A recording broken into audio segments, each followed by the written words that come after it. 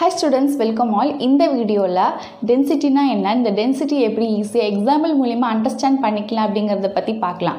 First நான் dub of water எடுத்துர்க்கேன்.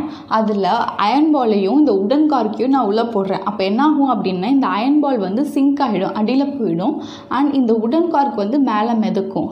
அதே மாதிரி இன்னொரு டப்ல நான் மெட்டல் காயினையும் ஒரு உடன் லாகையும் நான் உள்ள தூக்கி போடும்போது இந்த மெட்டல் காயின் வந்து அடியில போய் சிங்க் ஆயிடும். and இந்த உடன் லாக் வந்து மேலே மிதக்கும், ஃப்ளோட் ஆகிட்டே இருக்கும்.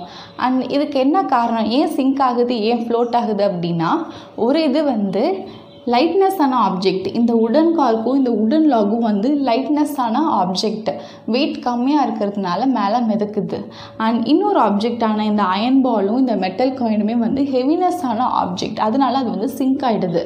இந்த லைட்னஸ்க்கும் ஹெவினஸ்க்கும் எதனால் அப்படின்னா the lightness and heaviness of object is due to the density. If more mass is packed in some volume, அதாவது இந்த அயர்ன் பாலாக இருக்கட்டும், இந்த மெட்டல் காயினாக இருக்கட்டும், இந்த வால்யூம்குள்ளே வந்து மோர் மாஸ் வந்து பேக் ஆயிருந்துச்சு அப்படின்னா அதுதான் வந்து நமக்கு ஹெவினஸை கொடுக்குது. If more mass fact into some volume it has a greater density. இப்போது டென்சிட்டி அப்படின்னா என்னன்னு பார்க்கலாம். So density is defined as a mass of a substance contained in a unit volume. அதாவது இப்போ இந்த உடன் கார்க் அப்படிங்கிற இவ்வளோ வால்யூம் ஆஃப் அ சப்ஸ்டன்ஸில் வந்து கம்மியான மாஸ் இருந்துச்சு அப்படின்னா அதுக்கு லைட்னஸான ஆப்ஜெக்ட் தான், அது வந்து ஃப்ளோட் ஆகும். இப்போ இந்த அயர்ன் பால் அப்படிங்கிற இந்த வால்யூம் ஆஃப் அ சப்ஸ்டன்ஸில் அதிகமான மாஸ் இருந்துச்சு அப்படின்னா அது வந்து ஹெவினஸான ஆப்ஜெக்டாக ஆகிடும். அப்போ அது வந்து சிங்க் ஆகிடும். அதே மாதிரி தான் மெட்டல் காயினும். அந்த மெட்டல் காயினுக்கு வால்யூம் வந்து இவ்வளோ தான், ஆனால் அதில் வந்து அதிகமான மாஸ் இருந்துச்சு அப்படின்னா அது ஹெவினஸான ஆப்ஜெக்டாக ஆகி அது வந்து சிங்க் ஆகிடும். உடன் லாக் அப்படிங்கிறது வந்து ஒரு இவ்வளோதான் வால்யூம் ஆஃப் சப்ஸ்டன்ஸ் இருந்தாலுமே அதில் கம்மியான மாஸ் இருந்துச்சு அப்படின்னா அது லைட்னஸான ஆப்ஜெக்ட் தான், அது வந்து என்ன ஆகுது, ஃப்ளோட் ஆகுது.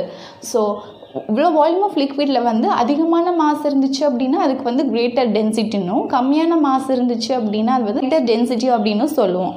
So density D which is equal to mass M by volume V. இது வந்து இந்த டென்சிட்டியோட formula. D is equal to M by V. SI unit of density is kilogram per meter cube. மாஸை நம்ம வந்து கிலோகிராமில் மென்ஷன் பண்ணுவோம், volume வந்து metre கியூப்பில். So kilogram per meter cube. Now let's see density of a different material. அதாவது ஒவ்வொரு மெட்டீரியலுக்கும் ஒவ்வொரு விதமான density வந்து இருக்கும். எந்த ஒரு மெட்டீரியலுக்கு வந்து அதிகமான டென்சிட்டி இருக்கோ, if a material has a greater density that material is called as a denser.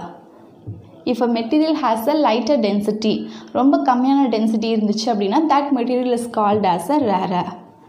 And here are few materials and அதோட டென்சிட்டி வந்து இருக்குது. Now let's see. Nature of material வந்து கேஸில் ஏருக்கோட டென்சிட்டி வந்து 1.2 அண்ட் கெரோசினோட டென்சிட்டி வந்து 800. And nature of material அதோட nature வந்து liquid. இதில் வாட்டருக்கு வந்து 1000 டென்சிட்டி, மெர்குரியோட டென்சிட்டி வந்து 13,600, வுட்டுக்கு வந்து 770, அலுமினியத்துக்கு வந்து 2700. அடுத்ததான் நேச்சர் ஆஃப் மெட்டீரியல் சாலிடில் வுட்டுக்கு வந்து 770, அலுமினியத்தோட டென்சிட்டி 2700, அயனுக்கு 7800, காப்பருக்கு 8900, சில்வருக்கு 10,500, கோல்டுக்கு வந்து 19,300. ஸோ இப்படி தான் ஒவ்வொரு மெட்டீரியலுக்கும் ஒவ்வொரு விதமான டென்சிட்டி வந்து இருக்கும்.